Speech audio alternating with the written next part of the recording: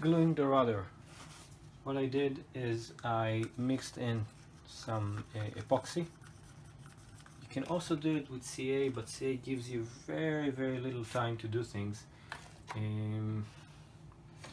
So you can end up either using thin CA and risk something pouring and dripping all over the plane, or a thick CA and then risk it setting in an angle you don't want.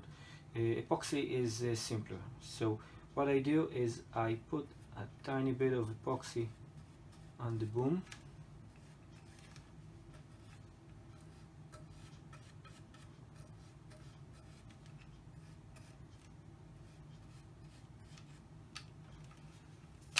Okay, set it aside. Then I'm going to take a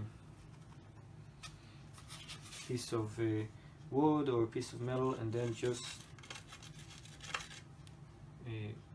apply some epoxy inside this boom connector.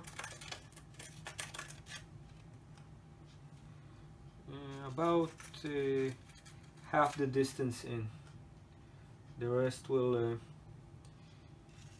be pushed in when I put the rudder on the tail boom. So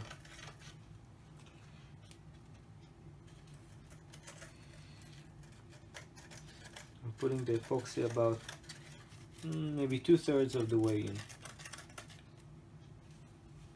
Okay.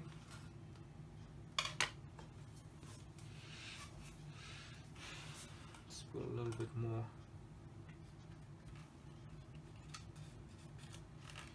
On the rudder. Now what I also did is I put a piece of there's springs already in the tails, so I'm using a piece of some pieces of tape to hold it straight, so I can see the angle of the rudder relative to the elevator. And I put here a piece of tape, so after I push in the rudder, all the excess epoxy will leak onto the tape, and then after cleaning up a little bit, I can just remove it and let everything set, and I won't have a big mess on my hands. Now, very important to put the rudder in the right direction, whether it's bottom elevator or top elevator. The horn needs to be on the opposite side of the peg. So now I'm just gently pushing the tail in.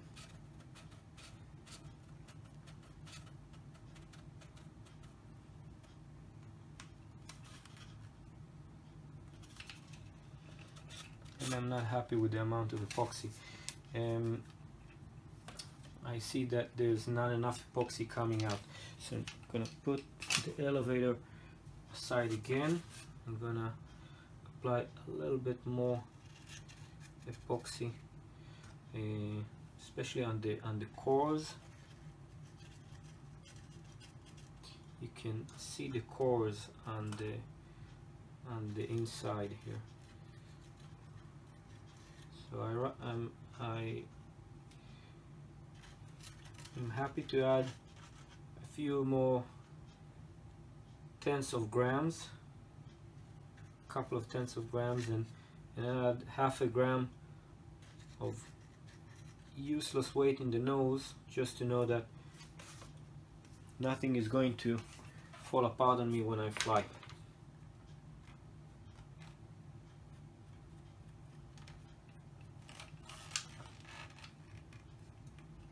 Having a plane I can trust is more important than 1 gram. That's it. This time it should do it. Okay, direction of the rudder, and slowly pushing it in. One of the neat things about a glass rudder is that you see everything as it happens. Okay. this time it looks a little bit better. So now I am going to clean up again our crusty paper towels.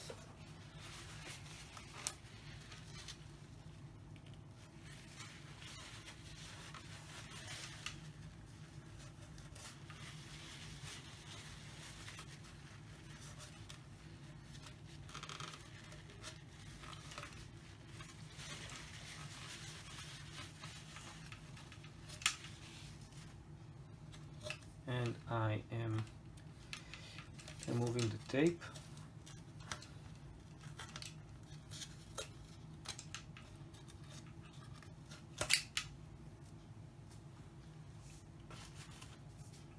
Have to keep your hands clean, otherwise you're going to leave marks, fingerprints on the plane.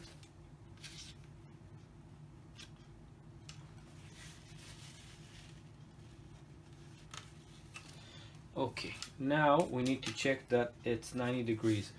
The way I like to do it is I usually eyeball it. Some people prefer other means, but I've been doing it for so long that I feel comfortable just eyeballing it.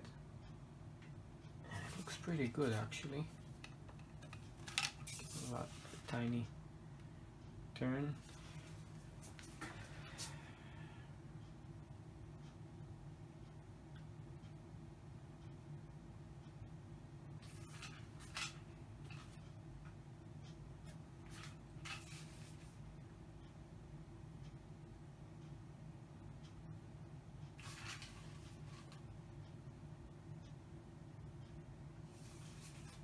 Okay, looks pretty good.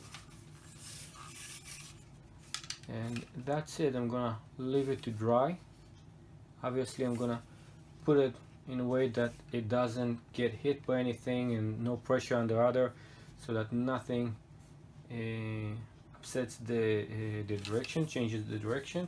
And tomorrow after it sets, I'll be able to continue my work.